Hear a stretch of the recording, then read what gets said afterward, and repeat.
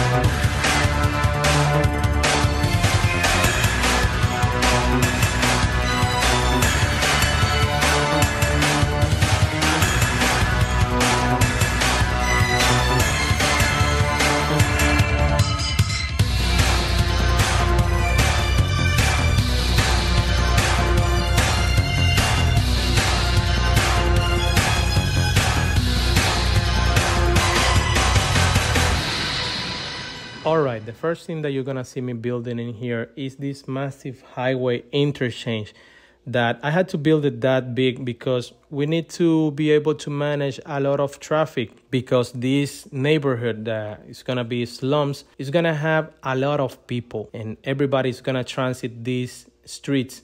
But also we're gonna be building these massive mines with some assets from the industries DLC that they tend to bring a lot of traffic to the area. So we need to be able to hold that up. And right now you're gonna see me building the main building that is just some procedural objects, some props and stuff. And I just wanted to build something that is not that generic because we're gonna be using a lot of the industries DLC building, but nothing of that looks very futuristic or stuff. And the only thing that we can do to them is to convert them to PO and maybe change the color a bit. And yeah, we need to do that to be appealing to the general theme of the city. But also they are a very big necessity to the people that are going to be living in here, because they are not going to come to move to this ugly area that we plan to build on top of here just because they find that to be a little bit fun. No, they are gonna come to live here because they can do something to their life, like working and making some money, try to chop something or do something like that. So I had to provide them with these stuff that will make them work in here, and living here is gonna be a little bit less unappealing. One thing that I found interesting that is happening to me right now, maybe some of you can give me some information about that, is that since like 2 weeks ago, I am not able to place more than one of the ploppables, even though if these ploppables are parks like these parking lots. You can see that I had to go to the city and copy them just to be able to place them once again. And I have to do that also with the electricity buildings. Even with this Industries DLC building, I right now cannot place more than one. I don't know if that's something to do with any of the mods or something to do with something in my game. If you know anything about that, you just let me know, because this is very very bothering when you had to go back to the city and copy the building that you want to place in here, even though that you can go to the find it mode and find the same exact building, but you cannot do that because something is not working fine. So if you know something about that, please let me know in the comment section. And maybe you are asking yourself why we left the south exit in the interchange. And that's because this is the entrance to the area that I built, as I told you before, with some residential blocks just to place a train station to provide the hub with some movement in and out. But I forgot to toggle off allowing intercity trains, and I left this connected to the outside connection. And right now, this is the one that is managing the most amount of tourism. Tourism come to the city, stop in that train station, and then they wait a local train just to bring them to the center of the city. This is the most important right now train station that we have. And I don't want to change that because maybe we're going to lose a lot of money by doing that. But this is becoming to be a very important part of the city that maybe in the next few episodes, we're going to do something to that area.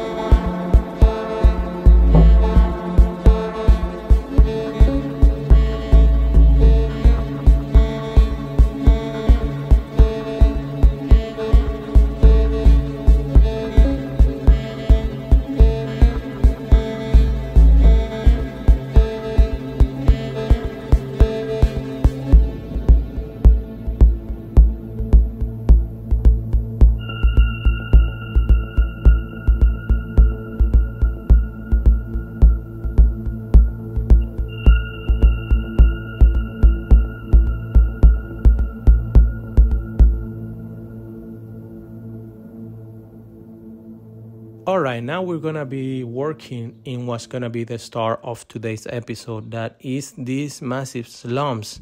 That the story here maybe is that 100 years ago, this was a very important downtown and a very beautiful one with a lot of people coming to work, a lot of people living in here, a lot of tourism, offices and stuff like that. And then a very important businessman found out that there was a very big deposit of silver and coal. And he started asking the people of the city if he could extract that, maybe asking some congressmen. And everybody was saying no. And then he gave some studies and some tests that he could extract all of that without polluting the city. So they decided to give him the approval to start extracting all that. And after he got the approval, he brought all the machinery. He forgot about the pollution and he polluted all the city, and everybody decided to move out. And yeah, the city was started to get abandoned because everybody, if they could not sell their real estate, they just got away and left it all closed. And then the congressmen of the city decided to approve the building of a new downtown just to not losing all the people that was living in the city.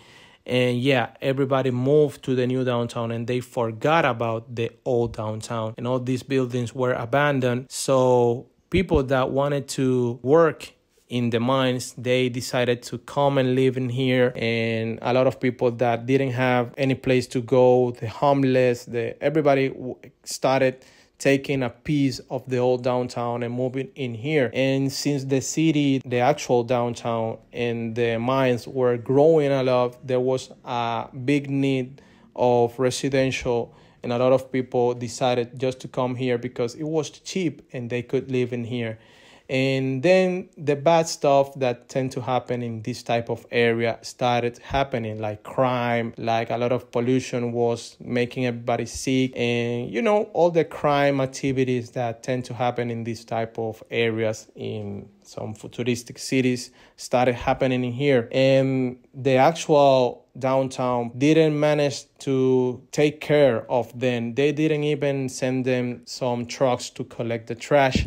And that's how this big, huge landfill started building up on the front of the slums. And then since nobody was taking care of them, everybody started building on top of buildings. And yeah, they started doing stuff like, okay, nobody's taking care of us. We're going to be doing whatever we need to do just to survive. And that's how this part of the city got to be like this.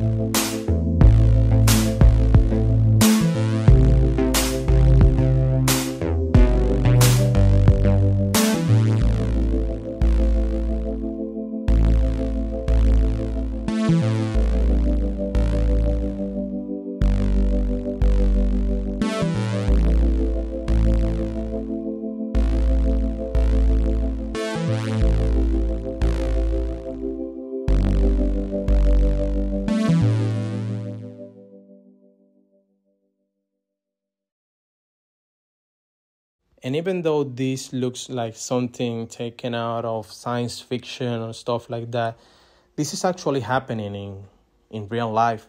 You can see some parts of Korea, some parts of China and Japan, where you can see people building on top of buildings because they don't have enough space to build in actual land. So people that need to live in somewhere, they manage their way to build on top of buildings and stuff like that. Even in Latin America, that's how the favelas and their Latin American slums were built, where people just started building on top of building. And yeah, they didn't mind if the building looked appealing, if the building was like following any guidance or any rules. No, they just managed to have anywhere to live, and they build like that.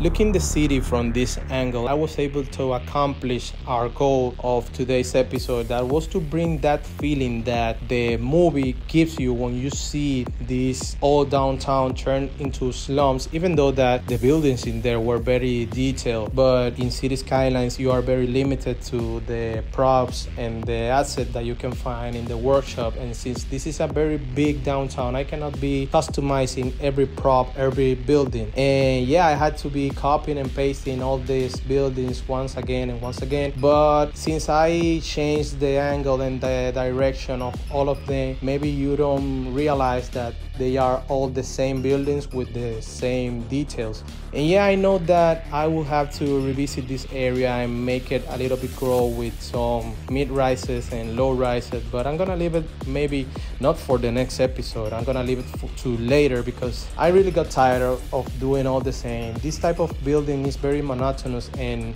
yeah, that's not the way that you get fun from playing City Skylines. So I'm gonna leave this for maybe the 8th or 9th episode. Now I think that is the right moment for you to decide if you like or dislike the episode, and you can let me know by hitting the thumbs up or thumbs down at the bottom of the screen. And also you can give me your thoughts or your opinions if you think that I should add something or do something different in the comment section down below. And I really hope that you subscribe to the channel, because that's what we do here. We do beautiful stuff in City Skylines, and I know that if you are watching this video, it's because you like City Skylines. So you're gonna benefit a lot for subscribing to this channel. Don't forget to share the episode, hit the notification bell, and be part of this community, because next Saturday you're gonna be watching another different and very beautiful episode of City Skylines. So see you in the next one. Bye bye.